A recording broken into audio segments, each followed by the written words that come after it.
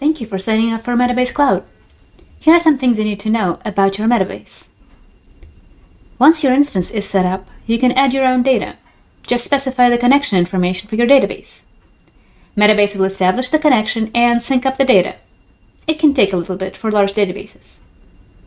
Once your database is fully synced, you can see the data from it in Browse Databases. You can kick off your explorations right there too. Just from this table view, you can do things like see the distribution of values in a column, or filter the entire table with one click.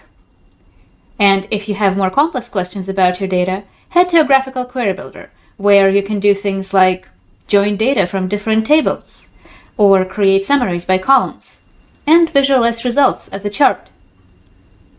You don't need to write SQL to create charts in Metabase, but it does have a SQL editor too. Just select New SQL Query and start coding. You'll have access to the same visualization options. To enable more people to explore your data and create visualizations, you'll need to invite them to Metabase. Head over to Admin Settings and go to the People tab. Once you add people there, they'll receive an email with login instructions for your Metabase. If you have an SSO provider, you can set it up too, depending on your plan.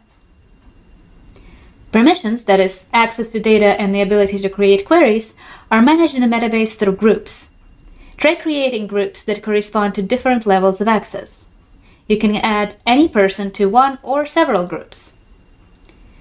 To configure permissions for every group, go to the Permissions tab. You can select your database and, for example, configure which groups can create queries and what kind of queries. Once you invite people and set up their permissions, they'll be able to start exploring on their own. The Lightning Bolt X-rays are a great place to start. They generate magic dashboards based on your data with interesting summaries and charts. We hope you have a great time with Metabase and happy exploration!